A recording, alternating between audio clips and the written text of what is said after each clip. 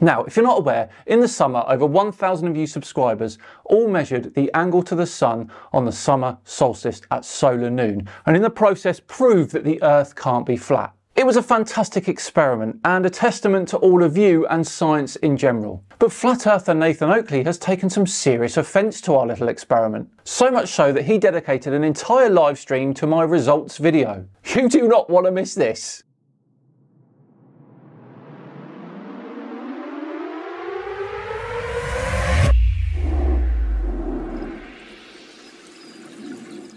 Hello all and welcome along to another video with me, Simon Dan. Thanks very much for joining me. Right, on with today's video then, which as I said in the intro comes from Nathan Oakley. He is finally reviewing the community Eratosthenes experiment video and he is not happy. By the way, if you want to see that results video, the link is in the description. You can check out to see exactly what we did. But for now, let's all dive in with the results video with Nathan as he starts watching it.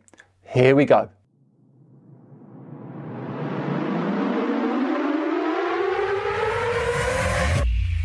Every time you see a degree number, that's a proof that Earth is measured flat, just so we're clear. My word, that's a quick start from Nathan there, isn't it? And obviously completely wrong. The entire premise of this experiment is that the difference between measured angles of 2 points proves curvature. Hello all and welcome along to another video with me, Simon Dan. Thanks very much for joining me. So back in June, I asked as many of you as possible to take part in an experiment. I want to recreate... Dan, this isn't an experiment, you're a clown. This is not cause and effect reasoning being established after the observation of a naturally occurring phenomena. This is not science, you're an idiot, just to be clear. Who is Nathan Oakley to define science, by the way? Science isn't a single method. It's a systematic approach to understanding reality. It includes things like experimental science, where you manipulate variables and see a result. Observational science, where you record natural phenomena without control. And theoretical science, where you develop mathematical models and predict outcomes. As I said, science isn't defined by a single one of those methods. It's defined by the mindset. Observe, measure, test, repeat, refine. Oakley's version of science would exclude 90% of what humanity knows. One of the oldest experiments ever. It's not an experiment. If you're referring to Eratosthenes, we cite this as a flat Earth measurement because it is. It's an elevation angle measurement of a stick and a shadow. So if you're suggesting that because the books call it an experiment, that makes it an experiment, it just means that you don't know what science is. I've already gone through what science is by way of describing in detail the scientific method. What you're doing is measuring angles off a flat Earth, Dan. Calling it an elevation angle measurement doesn't suddenly make it flat. Eratosthenes measured the difference in solar elevation angle between 2 points. And that difference requires curvature to exist. On a flat surface with parallel sunlight, those sticks would cast the same shadow. They didn't. Oakley's entire argument rests on a false definition of experiment. He insists that because Eratosthenes didn't manipulate a variable, it's not science. But that's not how it works, Nathan. Observation is a valid scientific approach when you can't control the system. Astronomy, meteorology, geology, none of them involve pressing buttons to cause the sun or make it rain. No fancy tech, just a stick, a measuring tape and your location. And I want us all to do it together. This is going to be a global experiment on the same day. I asked you to measure... You see, Dan, it's not a global experiment, you see, because obviously, if you think it's a global experiment, number one, you don't know what an experiment is. But if you think it's a global measurement, then you're ignoring that part of the physical measurement of the angle is with respect to a horizontal plane the observer is standing on. It's an angle from the horizontal, Dan.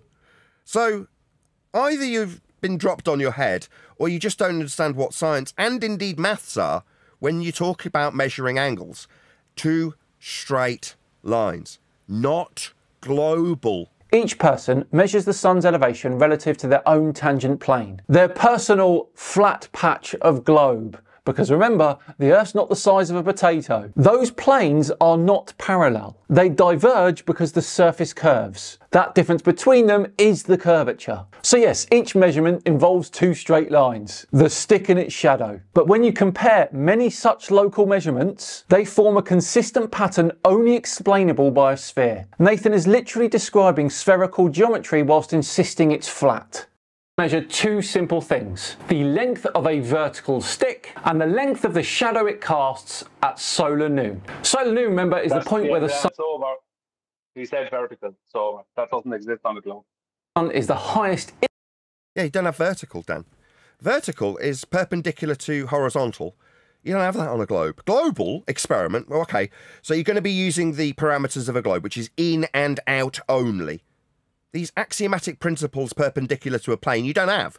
There are no planes on a globe to reference horizontal for vertical. You don't have this, Dan. You've immediately failed because you've said this is global. So in and out then, oh no, immediately uses something that requires being perpendicular to an axiomatic plane of reference.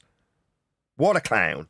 This is a perfect example of Nathan confusing definitions with reality. On a globe, vertical simply means the direction of gravity at your position. Your plumb line towards Earth's centre. And your horizontal is perpendicular to that. Every observer has their own local vertical and horizontal. That's why down points a different way in Australia than it does in England. Yet we all feel upright. He's also wrong that you need a flat plane to define perpendicular. All you need is a reference direction. And on Earth, gravity provides that. Surveyors, pilots and astronomers use this concept every day. Well done, Brian. So he's got in the sky for your location. Vertical stick. Sorry, David. So he's got, just let me get this right. So he's got a vertical stick and a horizontal shadow, which is on the surface of the Earth. And he thinks he's measuring curvature. Is that correct? Not sure who this guy is, but no, I don't think that. When you measure one stick shadow, you're not measuring curvature by yourself. You're measuring a local solar angle. The curvature only appears when you compare your data with someone else's, hundreds or even thousands of kilometres away, which is exactly what we did. He thinks it's automatically assumed to be global. He's just begged the question and said this is being done globally. Nathan, when I said that, I was just implying that people around the world were taking part. It's a colloquial expression that means many people are involved. Blimmin' heck. It's like, if you want to claim that this is proving something, don't start by begging the question and saying it's being done globally. Now me, I'll go, okay, I'm not going to assume anything. Let's not assume a thing. What are we measuring? Surface level for part of the angle. Okay, so we're measuring Earth flat then. That is the end.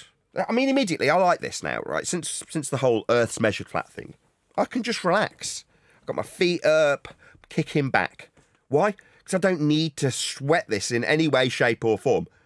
What are we going to do? We're going to measure Earth. Okay. How are we measuring it? Well, we're measuring surface level as part of an angle. Okay, so prerequisite, we require Earth have a surface level then to measure as part of this angle. We're measuring Earth flat. That's it. It's end game stuff. So I can relax. I'll just sit right back here. Because what else do I need to do? Brian's already clocked this. He's gone, that's it then, game over.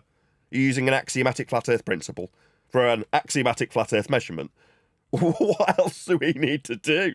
Well done, Dan. Welcome to Flat Earth. He's confusing how we measure with what the measurement reveals. When we measure the sun's elevation, yes, we use a flat local reference plane, the bit of ground we're stood on. That's not an assumption of global flatness. It's just how geometry works. Every point on a curved surface can be treated as flat locally. Surveyors do this constantly. As you know, it's called a tangent plane. And believe it or not, Earth is not the size of a beach ball. And this was important because it effectively removed longitude from the equation. All we needed was your latitude and spits out coffee all over himself.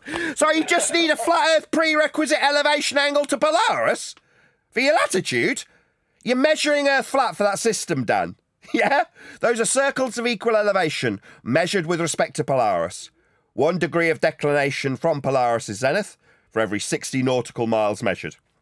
I'm covered in coffee because I've spat it out when I've heard him using Polaris measurements. How are you going to measure them? Oh, right, they're elevation angles of a flat deck to the star in the sky we call Polaris, and used for a prerequisite system that makes circles of equal elevation. with flat Earth elevation angles to it. Yeah, Dan, it seems like you've got quite a few flat Earth prerequisites. Oh, right, you don't need longitude. Oh, but you do need to measure Earth flat with a star called Polaris, though, right?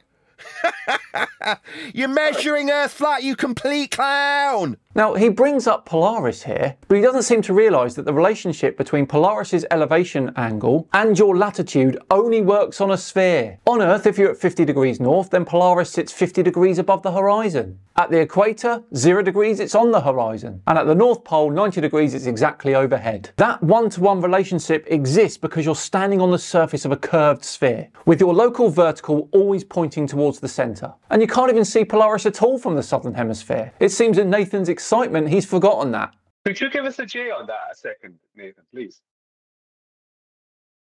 Is the point where the sun is the highest in the sky for your location. And this was important because it effectively removed longitude from the equation. All we needed was your latitude and the solar... Yeah, he didn't measure any, he didn't determine the azimuth, right? But he's measured a portion of a longitude line. If you're measuring your latitude using the sun at its highest point or whatever, then you're still measuring a portion of a longitude line. So maybe he didn't measure like they're not bringing the azimuth into it, but he's measured a portion of a longitude line, which is a straight horizontal. You know what I mean? No, we don't know what you mean. That was gibberish. Now, Nathan spends the next hour of his live stream just shouting that the Earth is measured flat. So I thought I'd have a look through the rest of the stream to see if there's anything of substance. And at no point in it did they watch the part of my video where I showed the results proving Earth can't be flat. I wonder why. Shocking, Nathan. Dear oh dear, what a mess. So that's it for this one. As I said, if you want to see the community Eratosthenes results video, the link for it is in the description. But for now, I'm going to wrap this one up. Please do let me know in the comments below what you thought of Nathan's response there, as I say, we're all done and dusted for another one. Thanks so much for watching today. It's very much appreciated. If you enjoyed it, please do subscribe to the channel, click that subscribe button and hit the thumbs up button too. I've been Simondan. Have yourselves a great day and I'll see you tomorrow for the return of CC's back again. See you then.